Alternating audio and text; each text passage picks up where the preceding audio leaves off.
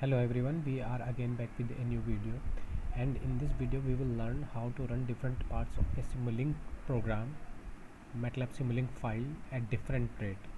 So we can say that we want to run different parts of a Simulink program at different sampling rate, different sampling time. So we will learn that in this video. So first we will create a parent file. Let us create a model whose name we will write as parent.slf. Okay, then we will open this parent file.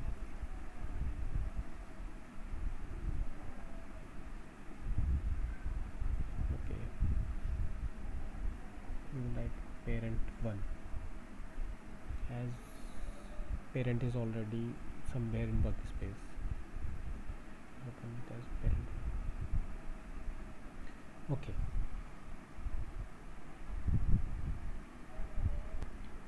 now we want to run two different parts or multiple different parts of this Simulink file at different sampling rate.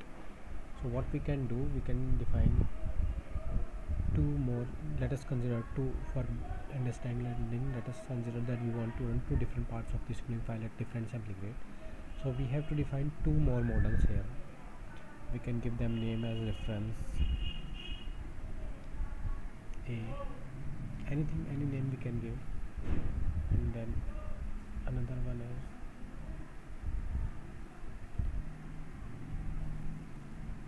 is reference B. Now let us open these two programs and just we will put some pulse generator here.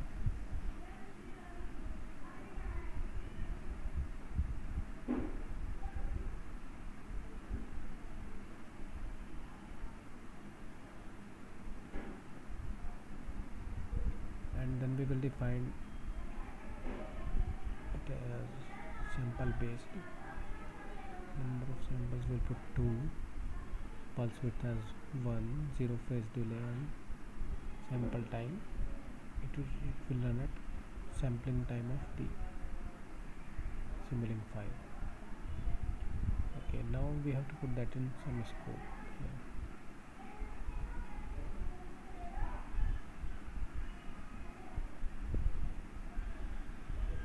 Okay. And then we have to put a output port here. So here we have to give a output port so that we can see it in parent file. Then we have to define the sampling time at which it will be running. So let us change it to fixed step and discrete with no continuous states, and set the sampling time as 1e minus 2 here. Okay. So this is reference A that will be running at a sampling time of 10 millisecond, and it will generate the pulses with a time step of 10 millisecond. We will copy this because we want to use the same program in the reference B file as well.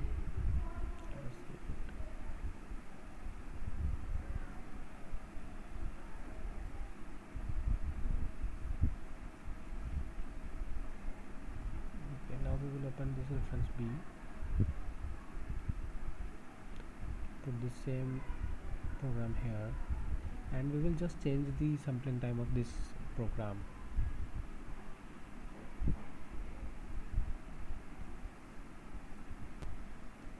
So again we have to change it as fixed step, no continuous state, and we will set its sampling time as 1 millisecond, 1e minus 3. Okay, our child files are ready. Now only we have to set our parent file. For that we will open our parent file, and we have to use the model reference systems here. So as we have two systems, we will use two things, and we have to give the name that we have given to the child files. So first one is reference A. Okay, it has come over here, and the second one is reference B.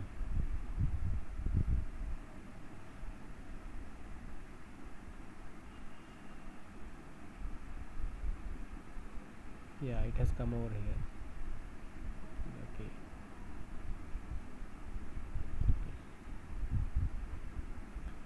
We can put some scopes here.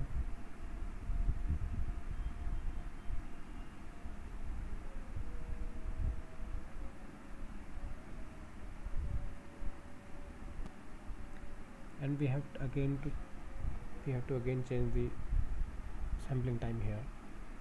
So one thing we have to remember, that the sampling time of the parent file should be at least equal to or smaller than the sampling time of the file having minimum sampling time. So we have minimum sampling time as 1 millisecond. So here we will put 0.1 millisecond as our sampling time, that is 100 microsecond. Okay, then we are good to go. So before running this program, or we will first change the overall runtime.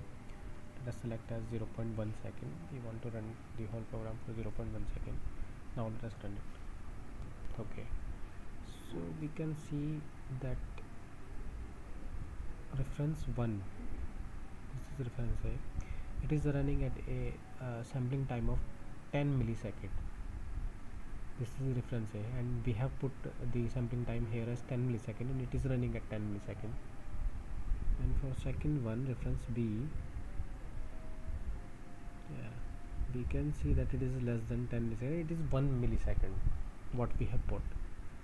So this kind of multi-sampling, running different parts of the code at different sampling time, is very useful in some like inverter control, 3-phase inverter control, where we want to put outer voltage in a current loop, and we want to control both the loops at different sampling rate.